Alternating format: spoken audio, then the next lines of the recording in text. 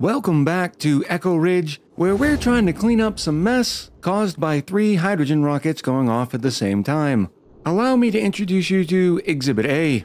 We knew the rockets were going to cause some issues, but now that we can specifically see what issues they've caused, we can do some things to prevent it in the future. First, it superheated this entire area, to include the fact that it melted whatever type of gas pipe was in here that was pumping fresh oxygen in. Not that oxygen would make the situation any better, because the oxygen is 262 degrees over here and as high as 502 degrees over here. A long time ago, we thought it would be a good idea to take all this nice oxygen and keep cooling off the bunker tiles. Well, that was using radiation rockets. Hydrogen rockets don't care about your silly solutions. They just melt everything. So I think step 1 is going to be put some insulated tiles down here at the bottom instead of the bunker tiles. That will help keep all these bunker tiles from superheating. And as you can see, the heat has managed to spread all the way down to about this point here. Additionally, I should have remembered that there was radiant gas pipes there that were about to take in a whole bunch of hydrogen rocket exhaust, and we could have prevented that to begin with. We also melted a gas vent here and here, and I need to put those back relatively quickly. I think this time we'll use steel. But then that also begs the question, wouldn't it be time to upgrade this system here? Remember, this was a thermal aqua tuner cooling solution for the sleet wheat back before we had access to plastic and steam turbines. But now that we do, why not just replace this with a proper system? Just to jog everybody's memory, what happens in this system is whenever the thermal aqua tuner gets too warm, more fresh water comes and gets dropped off into this room, which cools the thermal aqua tuner back down, which then enables it to keep cooling down all this sleet wheat. And it works great. The thermal aqua tuner never really gets above 185 degrees. So why not upgrade it? Well, because we have so many other interconnecting systems that I'm a little worried that as soon as we do, bad things are going to happen. Not to mention the fact that at this point, I'd have to do some major rerouting of the coolant. Of course, it would be great to get some supercoolant in here instead of brine, because there's no room up here to put a steam turbine, because remember, all of this area gets superheated. I might be able to put a system over here and just run the coolant lines all the way over, and that way I can completely get rid of this. Maybe I'll work on that a little bit in the background. Another issue caused by the rockets was the superheating of the mechanized airlock. Well, I know it's not a lot of heat, considering the airlock is still sitting at minus 209. I think it got down to about minus 170. But now the inside of this room is sitting at, I don't know, minus 238. It gets a little bit colder the further down we go, and eventually this coolant loop would be able to freeze it back down. But in any case, I think it would be wise to replace this mechanized airlock with a couple of insulated tiles and just deconstruct them anytime we had to get in. I say all that, but we shouldn't actually have to get in here anymore. Quote, this should be it, end quote. And once we get these insulated tiles in, I think we will have prevented all of the issues for the next launch. Although this room here has really taken a beating. It will eventually cool down once we get more, I don't know, colder oxygen in here. And the fact that I made all these transformers out of gold did not help. So I think first things first is we're going to upgrade them all to steel. But as for the primary objective for this episode, the ESS Mo is almost at the Space Cow planet. The crew is doing hunky-dory. There's a little bit of stress, about 9%, probably because despite our best efforts, there's 8 kilos worth of oxygen in this room, which means all of their eardrums have been popped. My guess is the reason why it's happening is because the duplicant is actually sitting in this tile right here, and so when they exhale their carbon dioxide, the oxalate overwrites it. So just like the problem with having the storage bin filled with oxalate down the bottom, the same thing's happening here, just at a lesser effect due to the fact that there are 4 dupes in here, so the chances of a piece of carbon dioxide landing in this tile are pretty high. It's not too big of a deal, because we do have the duplicants getting the tickled tootsies, which helps reduce their stress. They also have the high morale, and they have their friends who appreciate them and give them pleasant chit-chat. Yay for friends. The ESS Curly and the ESS Larry have no such issues, because I'm assuming there's just not enough carbon dioxide floating around for it to land right here at the storage bin holding all the oxalate. So the oxygen pressure in here is still sitting at a wonderful 1800 grams. So I was still looking at a new system to be able to cool the sleet wheat when I remembered I had the 2 thermal aqua tuners in here. Now this thermal aqua tuner does run 8% of the time. The rest of the weight is being carried by this thermal aqua tuner that's running 96% of the time, which kind of makes me think I should be able to use this thermal aqua tuner to keep all the sleet wheat cold. Yeah, it'd be somewhat of a nuisance to be able to get this thermal aqua tuner's coolant pipes over here, but I think it could happen. Not to mention the fact it would end up saving us power, because instead of running 2 thermal aqua tuners, we'd only be running 1. Plus, we wouldn't be ejecting steam into the vacuum of space anymore, and spending more power on this gas pump. So I think I'm going to try it, and it's actually going to be easier to connect than you'd think. I'm just going to come straight out of this thermal aqua tuner and go directly up. And by severing the connection right here, and removing this liquid bridge, we've now separated both lines without having to even get in here. But boy, is this going to be a nuisance getting everything over there. I suppose the first step should be disconnecting this system from any interconnected system that it belongs to, namely our reactor coolant coming out, which this isn't going to be too bad. All we have to do is disconnect from here and then start removing these pipes. We're also going to throw caution to the wind and just start deconstructing stuff. Yeah, that looks good. Meanwhile, at the gassy moo planet, we are in orbit, which means we can get our first look at overseeing the planetoid. Where are my gassy moos? Hello, moo cows! I see we have some gas grass here, which this is always great to see. For those of you wondering, gas grass is a pain because it requires not only dirt, but also chlorine in order to grow. Now, the planetoid itself is pretty small. Maybe the gassy moos are inside. This planetoid will start getting gassy meteor showers, though, too. So maybe they get delivered by those meteors here soon. No matter, we're going to be able to find out. First thing we're going to do is take Rover's module and land Rover probably somewhere over here. And the reason why we're putting Rover here is because we're going to end up putting the rocket platform here. For the simple reason that that hydrogen rocket is not going to play around. I see you, little moo cows! Don't worry, Daddy's coming. Now, because we have both a Trailblazer module and a Rover's lander on that rocket, we don't even need Rover to be doing any digging around. But I figured it'd be a little convenient just to get all the work started. We're also going to need to deconstruct the lander, go inside the ESS Mo, and undock a suit, and put Carol in it. And then as soon as Carol puts it on, we have to pause, because otherwise Carol's going to try to hang the suit back up. Just to give you the example, there they go. I don't know why they choose to do that, because they haven't gone through an atmosuit checkpoint that tells them to take the suit off, but they do it. So what you have to do is make sure they have the suit on, and then pause it. Oh, you're too quick for me, Carol. You're too quick. All right, at this animation, I'm going to assume that the suit is on because they're all sorts of happy.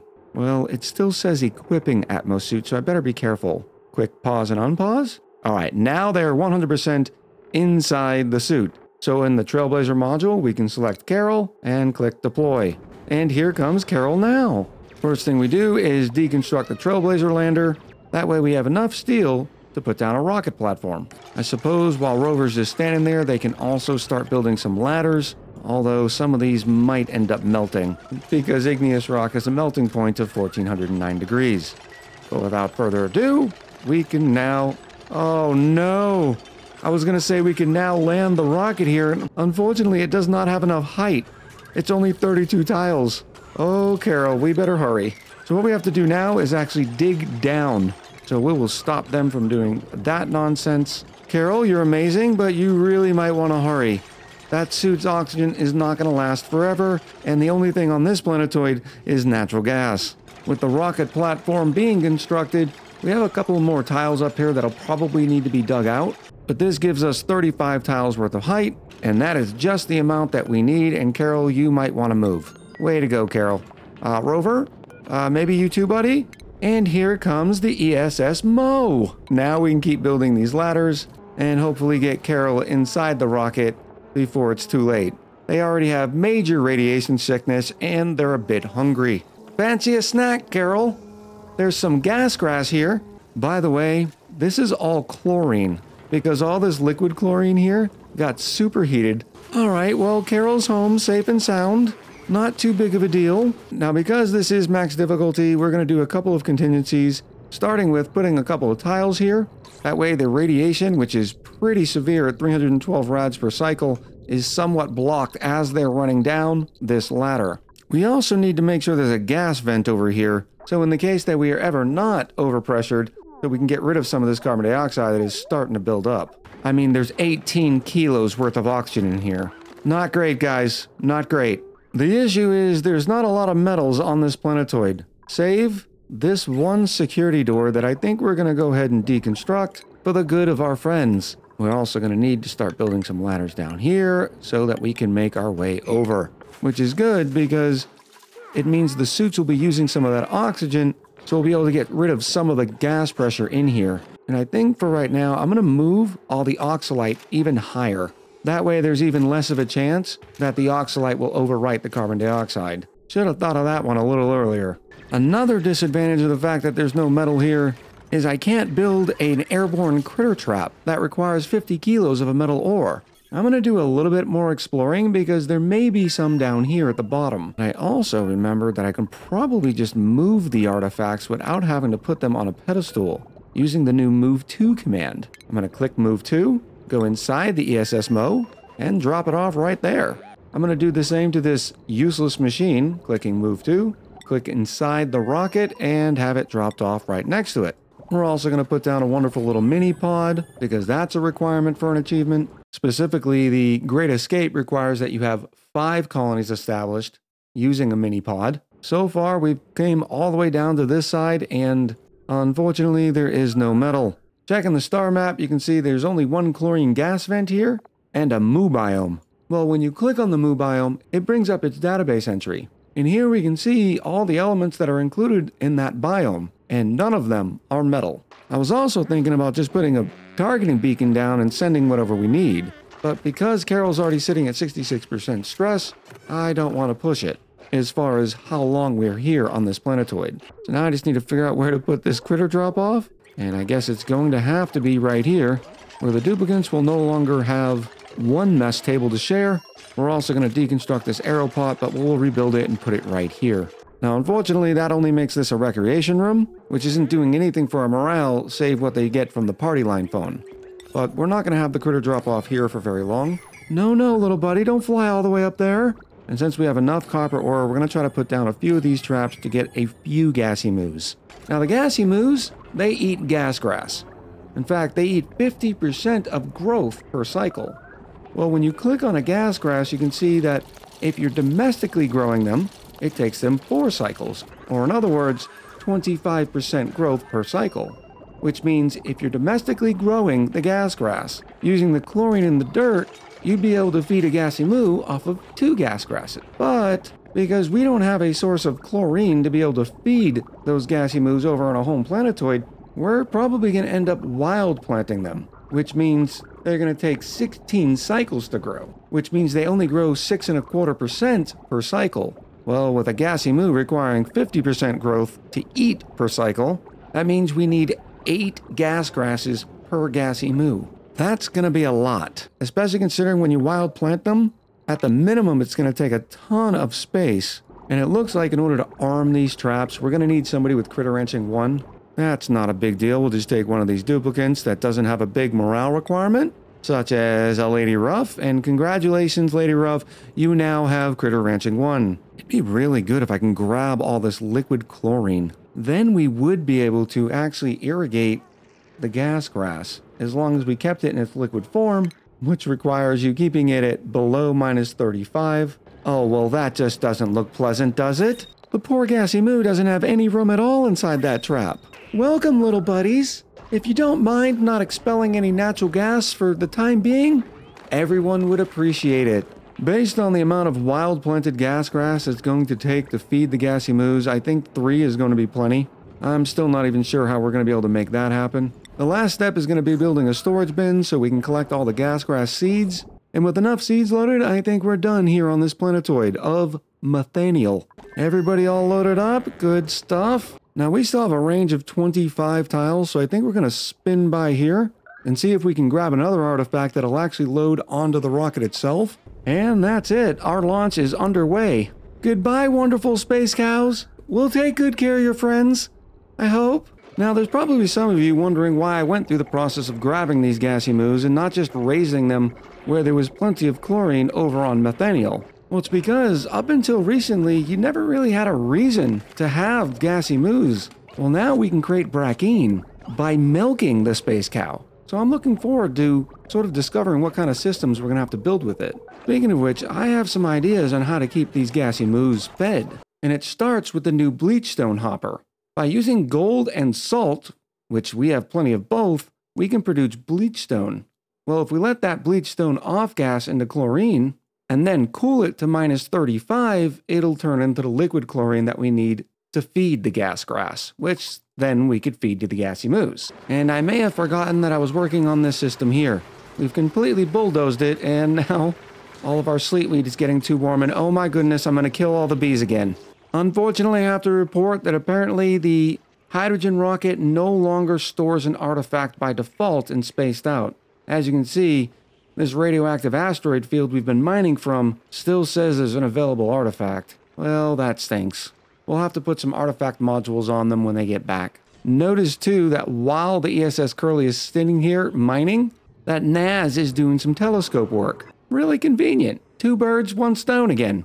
With that knowledge, though, there's no reason for us to stop by this obsolete space station, so we will change its course and head right back to Tuxedo. So I've managed to move the loop mostly.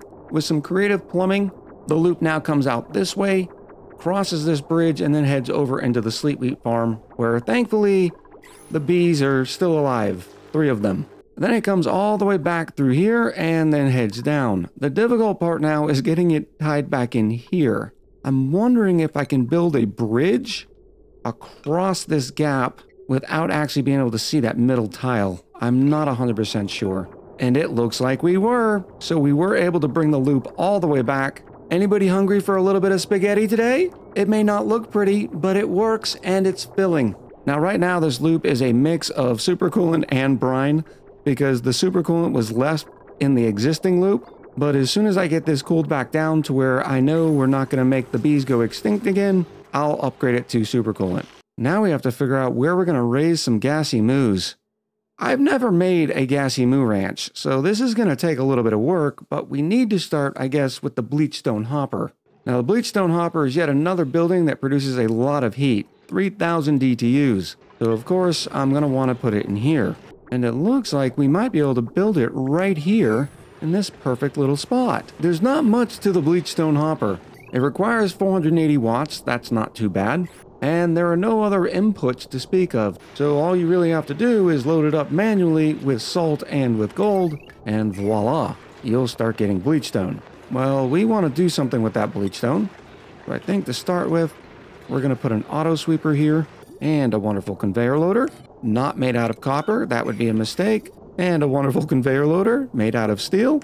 The wonderful ESS Mo has returned home, and so far our fixes seem to have worked. There's no sort of damage that the rocket caused. Never mind. Apparently we were able to melt obsidian bridges. Stupid hydrogen rockets.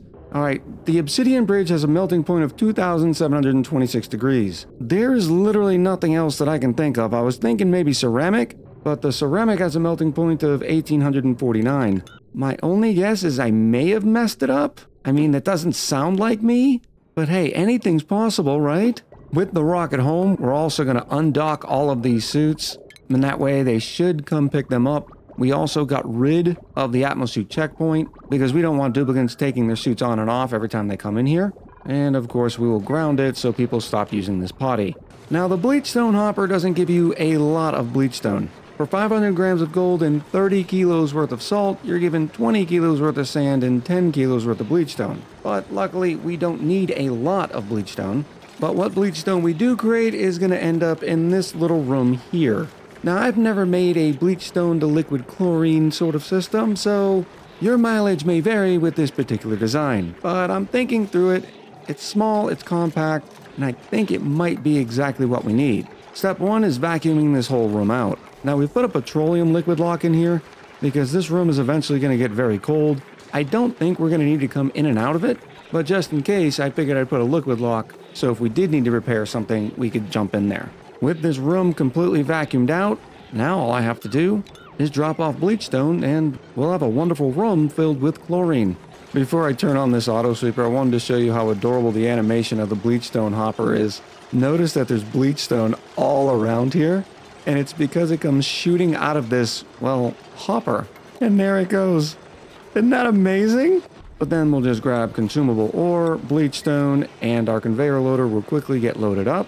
And the bleachstone's being dropped off, turning all of this room into a chlorine bath. Now, in order to make sure it keeps off-gassing, we need to make sure that there's available pressure. Well, we also happen to need liquid chlorine. So all we really have to do is drive down the temperature in here, which will turn this gas chlorine into a liquid, which will also vacuum the place out. So I'm going to build a thermal aqua tuner up here, but because of the positioning, it's going to be a little awkward getting the piping around. Because on this side we have a pump that's doing something else, and on this side we have neutronium that we can't build through. So we're going to use a configuration that probably not a lot of people have seen, and that's by putting the bridge vertically. The connections are still the same, it's just we're putting the bridge in a different spot because we just don't have the room to do it the way we usually do. While we're working on that cooling loop, I wanted to give you another issue that comes with planting gas grass, and that's the fact that it requires 10,000 lux. I wanted to put as many ceiling lights as I could in one little area, and while it looks pretty bright, the lux is only 5,700, so we're gonna have to make some changes. We have a decent amount of chlorine in here, so I think it's about time that I start turning it all into a liquid, and I realize I'm not gonna be able to drop the bleachstone here. I'm gonna have to drop it right here so it stays on this tile. Otherwise, it's gonna be sitting in a bath of chlorine and not be able to off-gas. We'll get that fixed up immediately. We also need to drop off some supercoolant in here, and I'm going to use the pump that we already have. And instead of sending it off to feed the gas grass, I'm just going to have it bridge right onto the coolant loop, disconnecting it from here, and we'll get this coolant loop going and start to drive down the temperature of this chlorine so we have some liquid. And once again, we put a liquid pipe element sensor because I am a proficient gamer and not a professional gamer.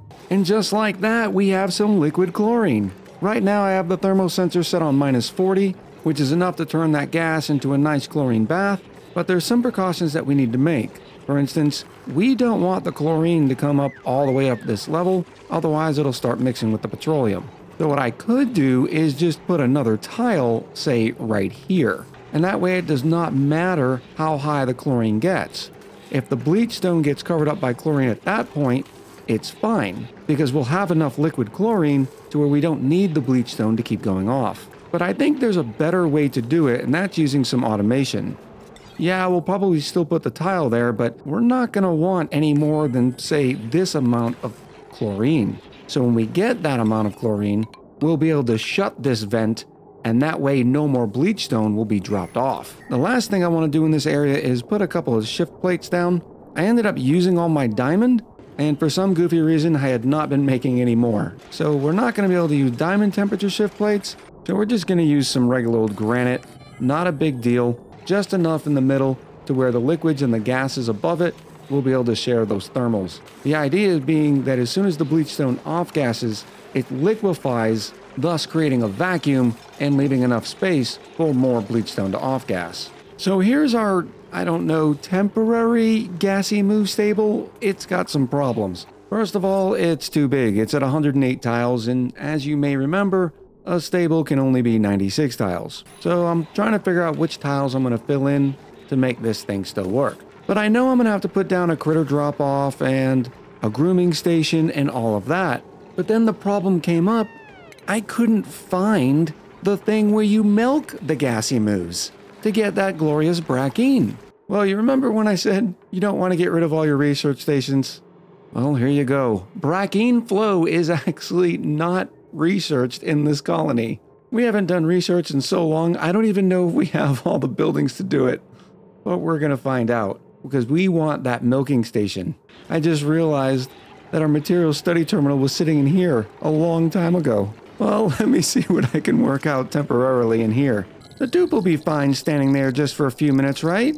All we're going to do is wait for the material study terminal. Ooh, watch out, John.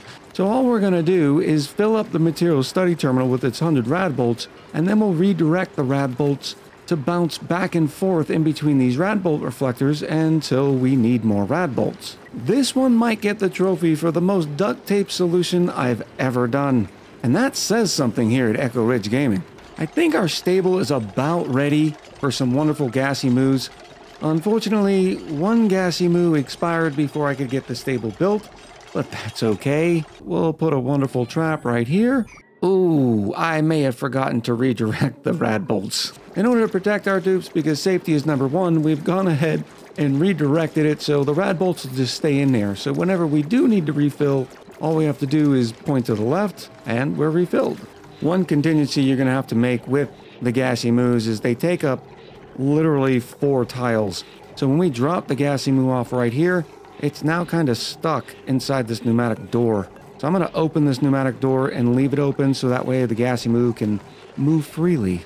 And they were some hungry boys because they ate up all that gas grass pretty quickly. Now the gassy moos have a couple of new traits since the update, and that is the welcoming mood attribute, which is increasing their accumulation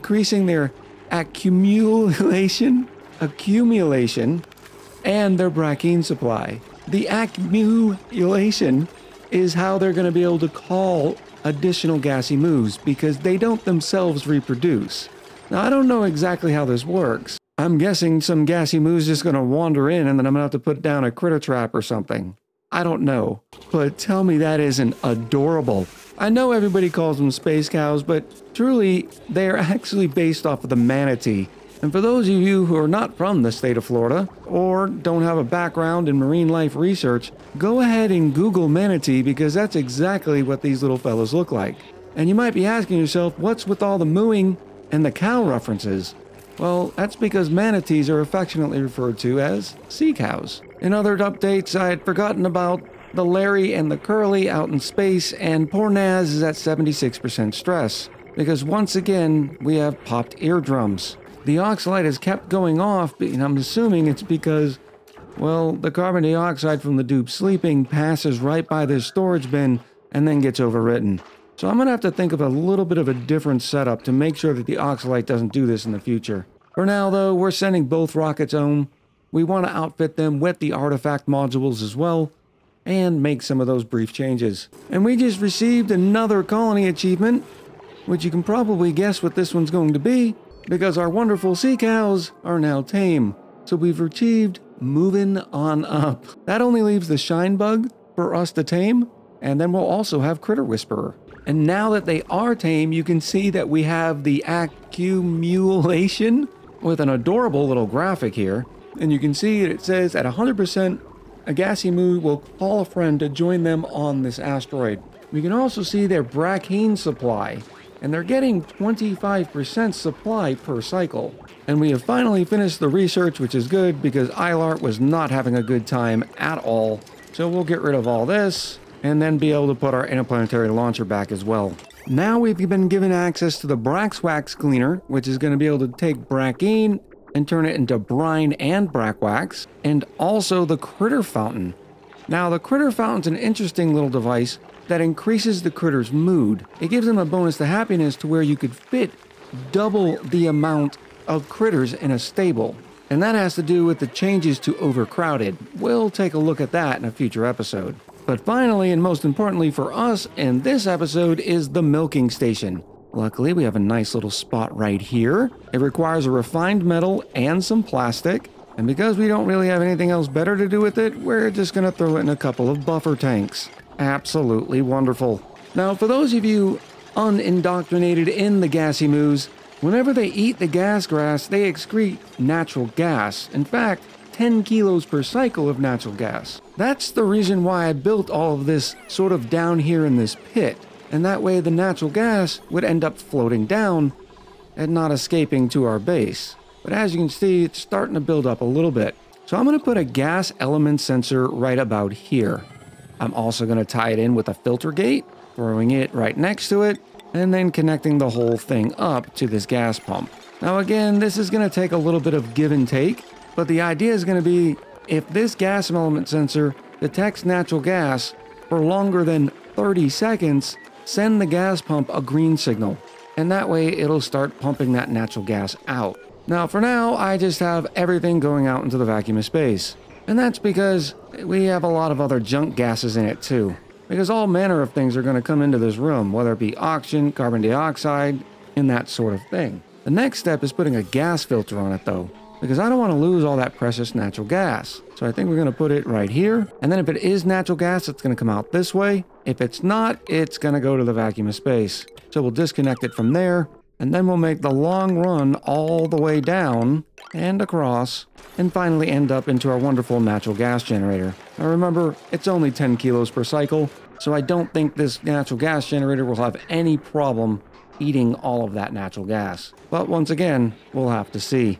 The only thing I care about is getting the natural gas lower than this point here, and that way the rancher who comes in to both milk the gassy moos and grooming them and won't have to deal with the eye irritation that comes with standing inside of natural gas. And it didn't take too long for the system to work just as intended. Now the ranchers will not be standing in natural gas.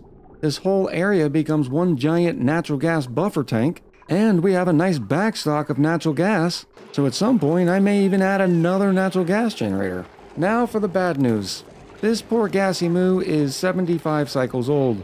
And unfortunately, their accumulation is only at 45%. So we're not going to be able to keep 2 gassy moos in this ranch, which makes me kind of sad. But it's not going to be a problem for very long. This other gassy moo is only 34 cycles old and gaining an accumulation of 6% per cycle, which means after a little over 16 cycles, they'll call in another gassy moo. And eventually, we're going to have too many gassy moos. Because during a gassy moo's lifetime, they will call in, the math comes out to be 4.5 other gassy moos, but you can't have a 0.5 of a gassy moo, so we're actually only going to get 4 gassy moos per gassy moo. One will replace it, which will leave us an excess of 3 gassy moos. But not a big deal because it's just going to give us another source of barbecue. Each gassy moo is worth 16,000 calories worth of meat. That's the same as a shovel. One minor change that I'm making is I'm taking out the manual airlock and just going to put a standard pneumatic door in. The reason why I'm doing that is because there's 1,300 grams worth of oxygen on the other side of the door, but only 300 on this side, which would eventually impact our natural gas, because I want there to be enough pressure up top that it keeps pushing the natural gas down towards its gas pump. And because natural gas is heavier, none of it should escape through this pneumatic door, so it shouldn't be a big deal anyways. In other news, the ESS Larry has made it back, and as promised, we're going to outfit this rocket with an artifact transport module. In fact, we're going to outfit it with a couple. We're going to do the same with our colonization rocket, and whenever the ESS Curly finally decides to get back home, we'll do the same with it. The last thing I wanted to show you when it comes to the new buildings that came with this update has to do with the plant pulverizer. The plant pulverizer is the other method in order to get brackine. We're already up to 400 kilos worth because of the milking of our gassy moos. But the other way to get brackine is to smash up nosh beans, sleet wheat grains, or pincher pepper nuts. Unfortunately, these tend to be pretty expensive for considering you're only going to get 20 kilos worth of brackine for 2 nosh beans and 18 kilos of water, or 10 sleet wheat grains and 15 kilos of water, or 3 kilos worth of pincher pepper nut and 17 kilos worth of water. I was really hoping all this extra gas grass that I have laying around would be able to be pulverized into brackine. That would sort of make sense, but unfortunately you can't. So I don't know what else to do with all this gas grass. And now you're going to get to witness one of the most adorable animations in the game. The gassy moo is, I can't believe I'm going to say this, utterly full. Their brackine supply is at 100%. The gassy moo was on the way over to get milked. Unfortunately, they somehow got themselves entombed. I'm going to try deconstructing this hydroponic farm, and hopefully that frees the gassy moo. Miss Pandamanda calls, oh no, move out of the way, Sulfur! There we go, Miss Pandamanda then starts milking the gassy moo. The gassy moo's very appreciative of it. I mean, look at that smile, huh? I really want to know why the critter got stuck on that tile. And after all said and done, we got another 200 kilos worth of brackine. Well, I hope you thought this episode was amusing. Okay, I'll stop. But I still want to hear all of your wonderful cow puns in the comments below. Don't forget to hit the like button if you're still enjoying this series. So until next time, much love, happy gaming, and I'll talk to you soon.